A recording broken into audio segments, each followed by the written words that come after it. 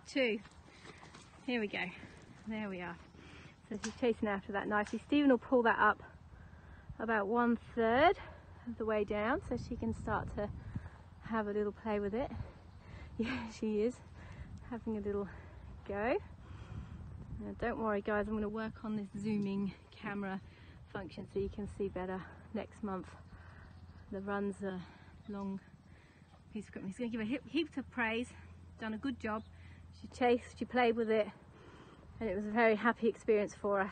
So yep, as I've said before, it's just the consistency about doing it with them from a young age so that they know this is what I'm going to do when I grow up. And a happy dog makes a good runner. So good job, Everest, and we'll leave it there with her. And yeah, all well, everyone's happy with her, doing a really good job. Thanks guys.